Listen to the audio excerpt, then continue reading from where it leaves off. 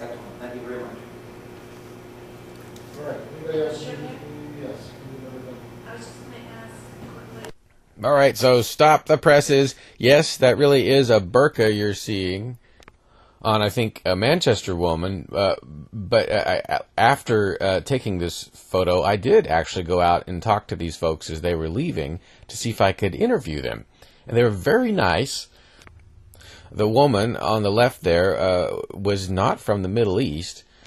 I don't think she was of Middle Eastern descent. She just was talking like a normal American. Kind of hard to see her to tell what she looked like, but I tried to get an interview with them, and we sort of arranged to schedule one later. I just don't know what will happen there.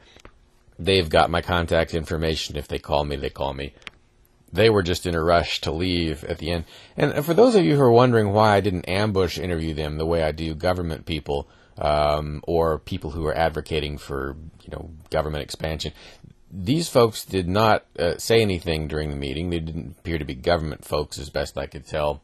So whether you have concerns about Islamic culture or not, I haven't gotten any sense that they've tried to help initiate force against you and me. So that sort of takes them off the ambush interview target list, if that makes sense.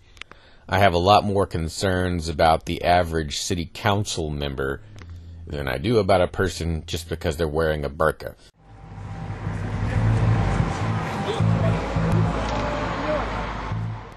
It was kind of interesting, though, because it reminded me of another incident where I talked to somebody who was wearing a complete disguise. It's unfortunate that people, this is part of the conversation that I had with these folks. It was, about, I read this science fiction series, I think it was called the Hyperion series, and one of the technologies that was just commonplace in this culture was what they called privacy collars. If a constitutional amendment banning the burning of the American flag was passed, would that amendment cover an American flag made in China? Yes or no? The person would basically just put on a little necklace type thing, and it would make your face unrecognizable to people who were looking at you. So you'd supposedly be able to go walk around hiding your identity.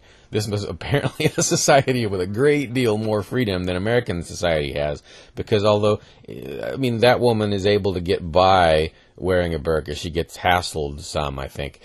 But there are, you'd have the police called on you if you went around, into a grocery store with a V mask on, or if you had a, something like this guy's wearing.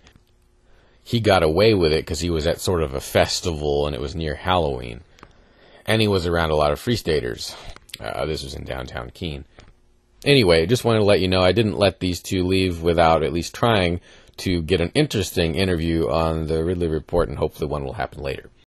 All right, so they're going into a non-public session now. The public's being kicked out.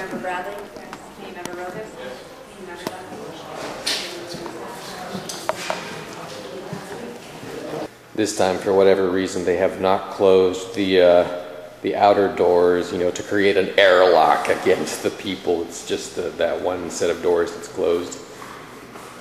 What are you arresting this man for?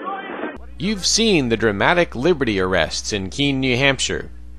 Now see 111 reasons why you should move there and reinforce these gutsy activists. Keene's advantages are compelling, and the list of reasons to move has just been updated. For details, visit freekeene.com.